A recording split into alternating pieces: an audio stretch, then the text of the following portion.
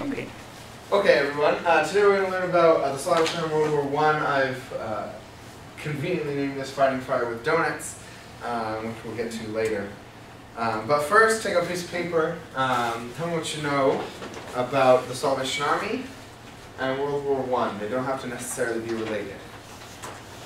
If we had any sheet of paper, you're not going to turn it in. It's just kind of for your knowledge. See where you're at.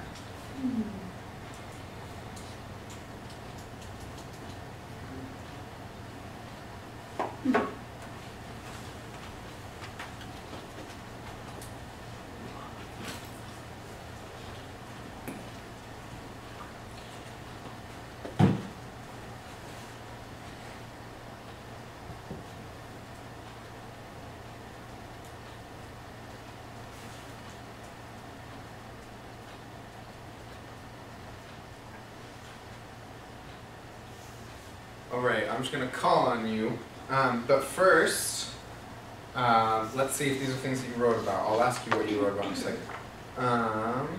Let's go, come on. Did you write the Salvation Army as a church?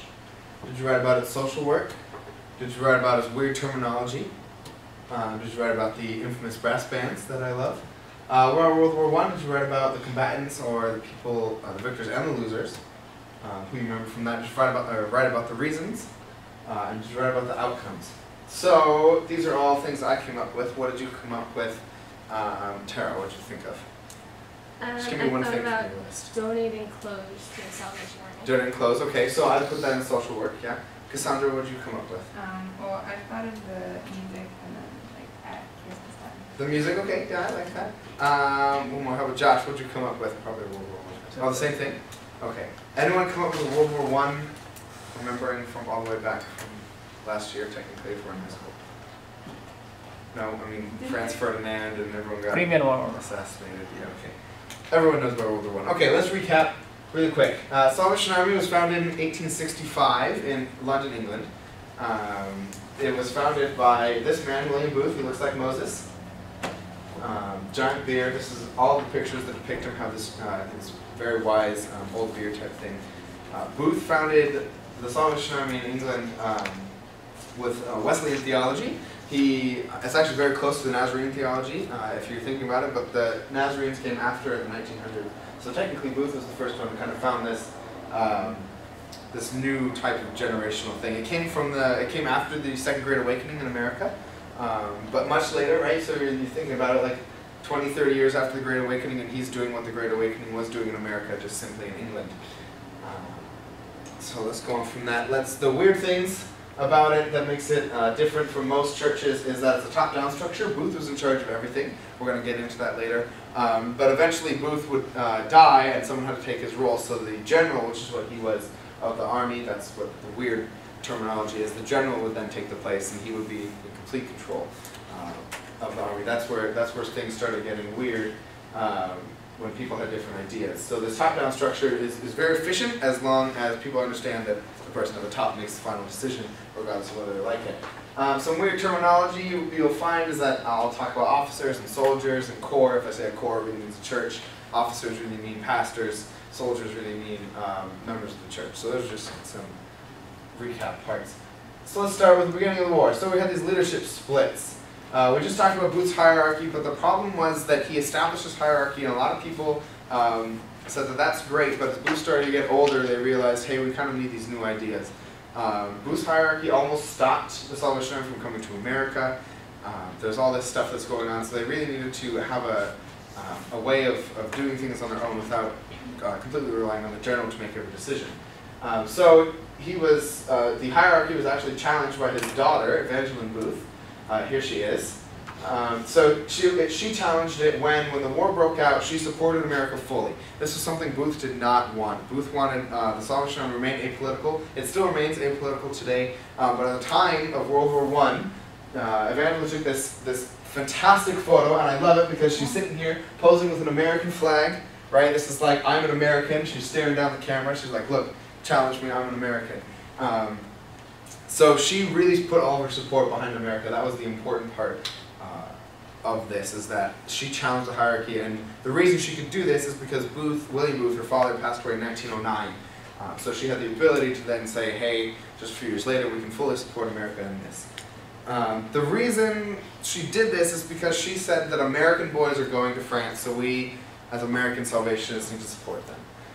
This was a big shift, it was a big change, because if you saying that you're supporting a country, there were already Salvationists in all the other countries that were fighting the war. Specifically Germany, they had a big Salvationist who came and founded the Salvation Army in America was doing work in Germany at the same time as she did this. So it was very, very conflicting ideas that were going on. So IHQ, the international headquarters, said, hey, let's be, we don't really want to do this, but she kind of ignored them. Luckily, it didn't do anything bad, but if she played this wrong, it would have been costly to the Salvation Army. Let's start with the beginning, continuing the beginning of the war. I just talked about all that. So General Pershing, does anyone know who General Pershing is? Just by chance, he has a middle school named after him here in San Diego. Anyway, General Pershing was the leader of the American forces, but he was the domestic leader, so he was essentially the Eisenhower, I guess you could say. He didn't really, or not the Eisenhower, he was the general that stayed in America and sent people over. So General Pershing was actually the person who approved the Salvation Army to go over, and rumor has it that Evangeline Booth went and knocked on the door of the White House for 2 weeks straight, because she lived in D.C., so she went and knocked on the door of the White House in the 1900s right after the war started and said, hey, we need to send Salvation Army people over there, can we go with your troops?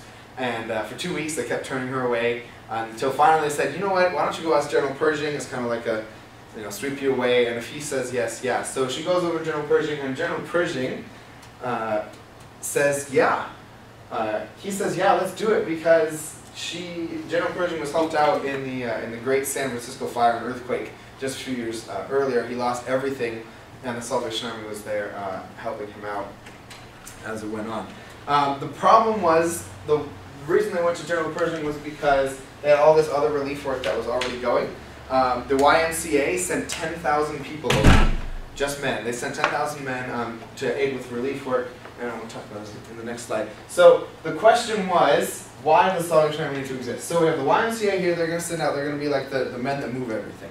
We don't want to have the people in the army moving stuff, they're tired, they're fighting the war. So the YMCA men are there to help move stuff around, they're there to feed the men when they can, etc. The Red Cross was there to train medics, to be medics, to be there at the front lines, but also the back lines where they can train people. So the question was, where does the Salvation Army fit in? And that's why they were very hesitant to send it. So that's why they sent them over to Pershing. But Pershing said, it's okay.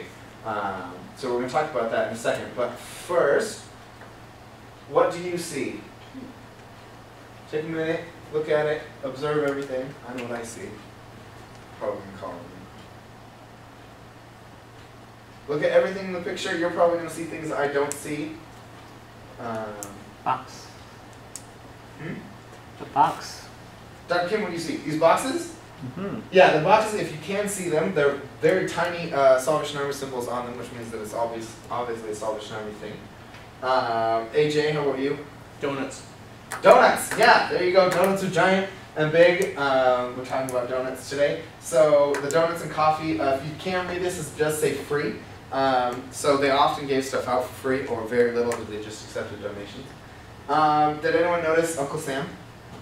Mm-hmm. Uncle Sam? Mm-hmm. Right, and then we have another caricature of Britain as the flag right there. Mm. So it's very supporting of these nations, which is very different. But remember actually this one, remember hut. Okay, next one, this little blurry picture.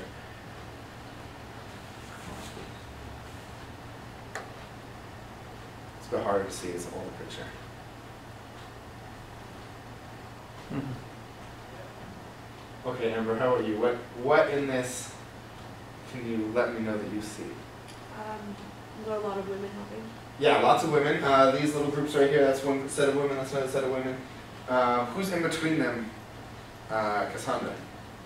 Well, this group or this group. Can you even distinguish? Yeah, they are soldiers. I know it's very difficult to see. It's a very blurry photo. But these are soldiers that would go into these hostels.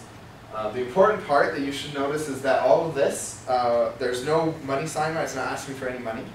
Most of the time you would think that a hostel or a hotel would advertise how much they're the cost is. There is no cost that is listed. All the numbers that are up here are just the street numbers. Okay, last one. This one's a bit weirder. My first question will be, where do you think this is? Where do you think this is? New York City. New York, yeah? Yeah, that's what I think. There's nowhere, I mean, technically here it says New York, if you're really observant. My other way that I was noticing is that all of them are wearing hats of the age, and you only really wear that in a big city. There's no reason to wear that anywhere else. She's the normal lassie, right? The normal Salvation Army lassie, and then the rest of her Salvationists are here. There's another one here as they come down. So all three of those go into the home front, which has 3 H's. Huts, hostels, and homecoming. Look at how that all works together. So first we're going to talk about the huts. That was the first picture that I showed you. Huts were places of rest for the men. Huts were places, it was like a coffee shop. The Salvation Army was, and still is, anti-alcoholic, so they didn't really want it to be like a bar. So what they said instead was this like a place of rest, like a coffee shop. It's a place where the men could come together. They could get really discounted food. And it was good food. It was made by people there. They weren't just kind of like mass producing. They couldn't at this time. So it was just a place of rest for them. They were always established outside of these army camps, which grew very quickly when when America joined the war. And so these army camps were places where the men had nowhere else to go. So if they went off base or off site, they had the Salvation Army huts to go to. The hostels are the next thing. That was the second picture I showed you. These were actually free places to sleep for men and their families. So I'm going to show you another picture later. But it's very important for the men to have a free place to stay when they got back from the war. They were able to stay wherever the ships landed. They had a free room, and eventually they had free telegraph and free postage service provided by the Salvation Army. So they could let their family know they were there. They could let their family know before to come meet them somewhere. Their family could stay with them for a day or two in a new city. It was free. All for the men. They're often paired with the huts. So actually, sometimes you'd have a hut underneath a hostel. They would just come in the same building. Other times you'd have a hut by itself, and then a hostel in another building. It just depended on what they could get their property on. Homecoming is what you brought all this stuff together. So women who did not go to France were at the docks there whenever. They were on a 24-hour call, and they would go, and they would be some of the first people that the American soldiers would see, regardless of the day. Especially boats would get in at all times of the day. Sometimes it would be like 1 o'clock in the afternoon, people would be around. Sometimes it would be like 11 o'clock at night. They have no one. So the Salvation Army men and women were there to greet them. They said, hey, come down to our hostel. You can get, we're going to celebrate you. We're going to give you some free food. We're going to give you a free telegraph so we can let you know your family here that you're safe. All that stuff. So all this was offered for free. And it was offered for free for a reason I'll get to in a bit. So here's some pictures.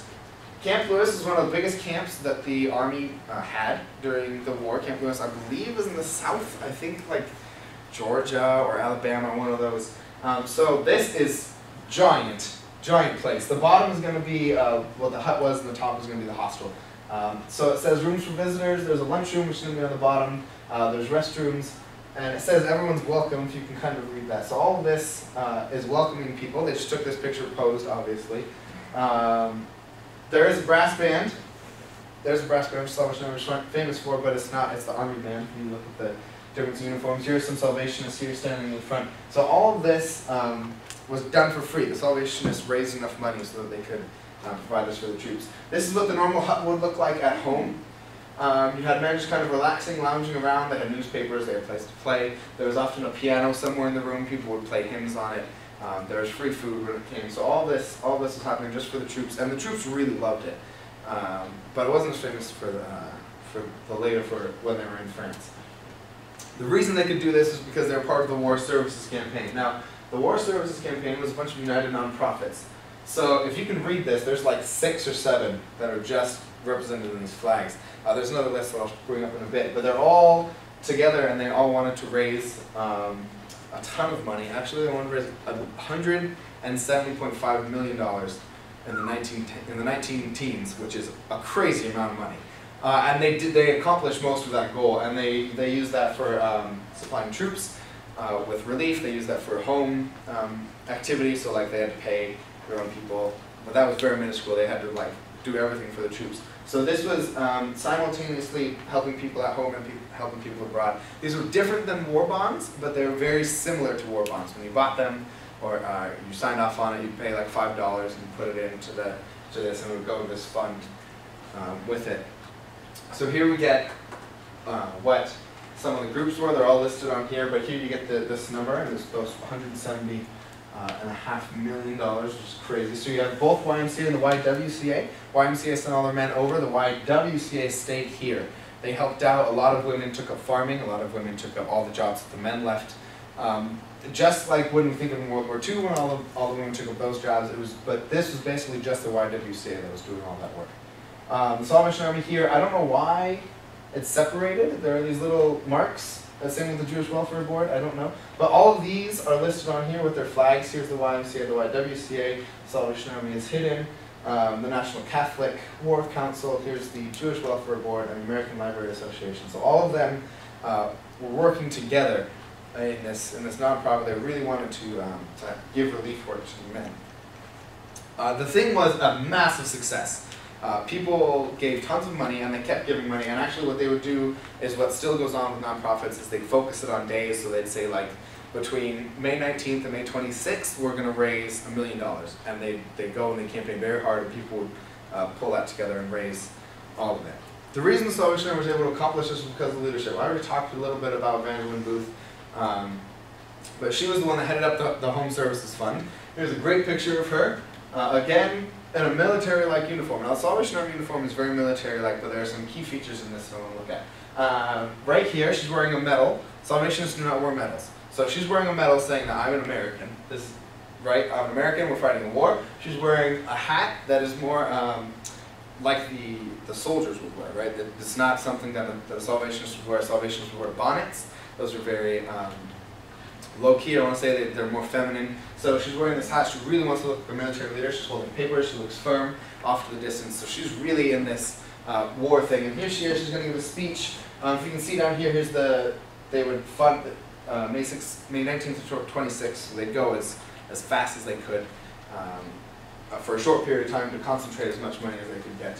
The Salvation Army actually ended up raising $12.5 million during the course of the war. Just for those relief work alone. It didn't go to anything else, so it was a crazy amount. We talked about General Pershing and how she was successfully did both General Pershing and the Home Services Fund at the same time, so she was really driving the Salvation Army going to France. She came to America like we see here, and she sent Colonel William Barker, who would make the defining decision on how the Salvation Army be remembered. So what he said, as he went to France, he saw that all the men were kind of ragged. If I go all the way back to that diagram, we had the YMCA that had the men like force, right? All the men that could move stuff. We had the Red Cross that was there helping physically, but there was no one there to help emotionally. And so what Barker said is that the troops needed to be mothered. The troops needed to have a place that felt like home, where they could go and they could relax, and they could really feel like they were not at war. Knowing that they were at war, but they could have people to talk to that weren't just their soldiers. They could have people to cook for them. They could have people that really were a mother to them and a family to them. So that's what he said. And no one was doing that. And if you remember, the French got very upset and revolted because they were living in terrible conditions. And this, I can argue, is that one of the things that why the Americans didn't revolt from their terrible conditions was, one, they weren't there as long, and two, they had the Salvation Army people that were there to mother them. So here we are on the front lines.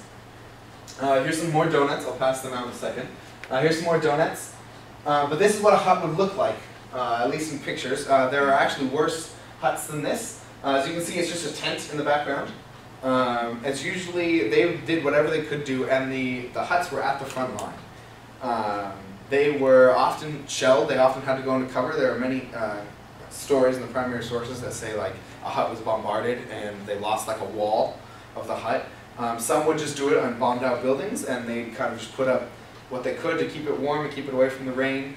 Others, it was just like a slab foundation, and then they put up tents. Some were like lucky, got an entire basement where they could keep warm and they could get instruments. So all of that was there. They had these canteens as well. So the canteens were what the YMCA used, but the canteens also were used by the Salvation Army, and they would drive to places where the huts couldn't go and serve the men. There's actually one story where Salvation Army canteen ran out of food, and a YMCA canteen drove right next to it and just started keep serving the men. So that they did work together. It wasn't like this competition, which you might have seemed like that. Yeah, so this was a place to relax, read, eat, and worship. They did worship, but they didn't really focus on the worship. It was more of just this relief aspect. But the women that went, the men and women that went, had this new attitude of servitude. They were very young. Most of the women that went over were between the ages of like 16 and 28, so very young. And they went over just to do it, just to serve, and they did not do it for any personal gain. They weren't paid to do this. The only things that really paid them was that they could eat. That was about it, and then they could sleep in the hut.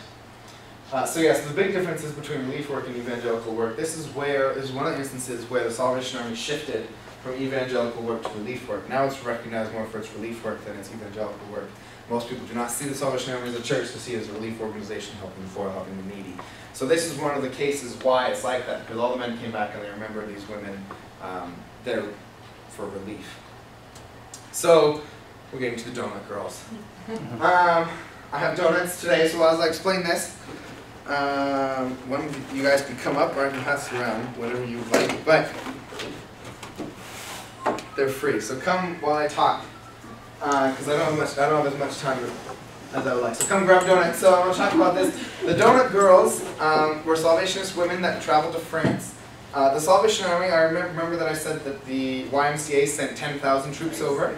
The Salvation Army only sent less than 500.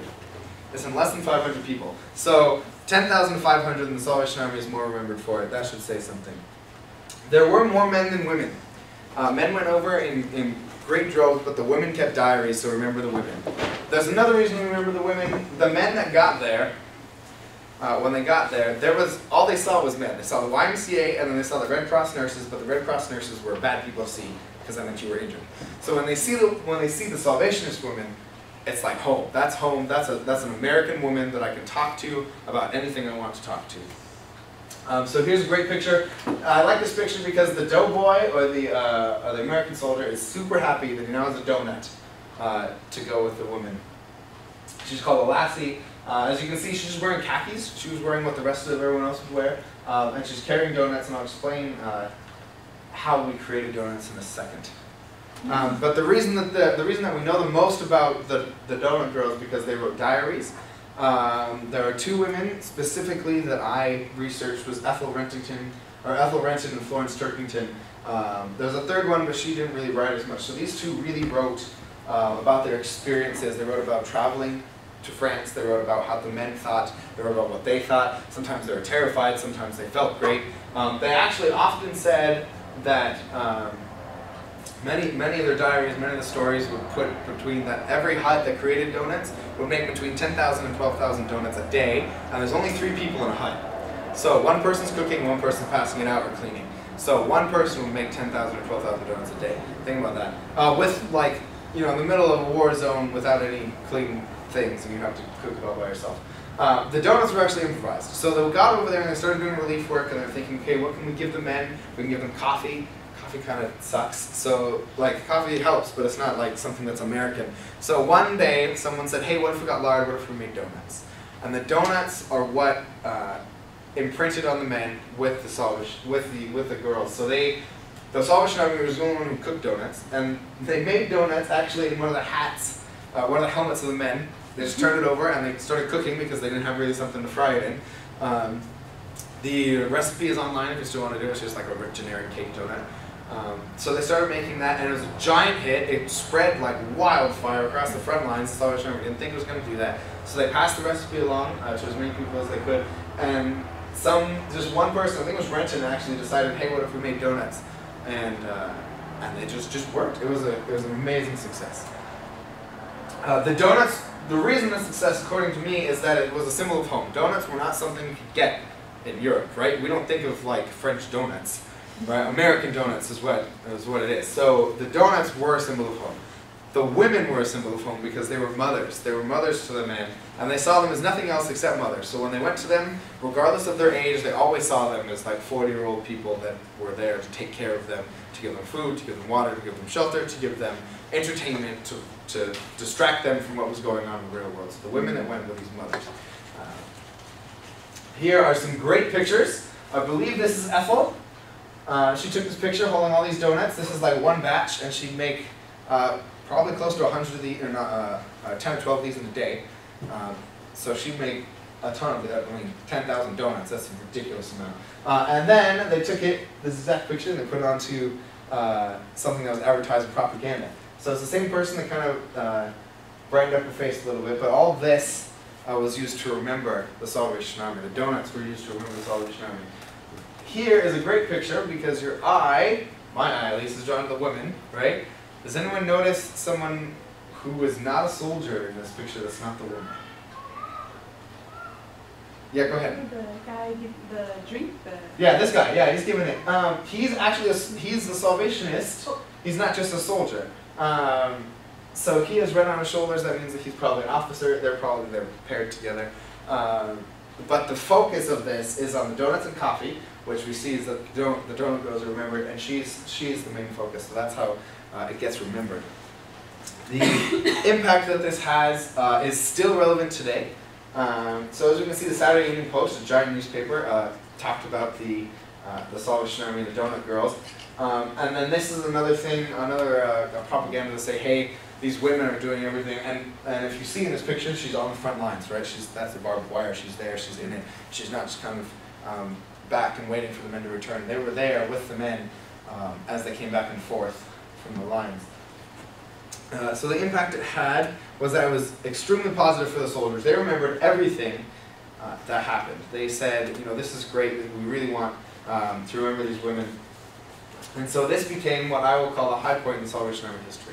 Everything that led up to this pushed the Salvation Army to be one of the biggest nonprofit organizations. In the 1990s, it was ranked #1 in nonprofit relief work. It's remembered, so all of this is remembered history. The men that would come back, now there are only 400 people that went, 400 something, and then of that, less than 200 were women. So less than 200 women impacted the entire army, because they remember as these mothers, as these donut girls. People still donate today because my girlfriend works in the marketing department of the Salvation Army, and she still has people give donations because their grandfathers told them stories of the donut girls at the Salvation Army, saving them from it. So everything that I'm going to say, that's what I was going to say. So all the veterans praised it. I hope you enjoyed the donuts, but that is the brief history of the donut girls.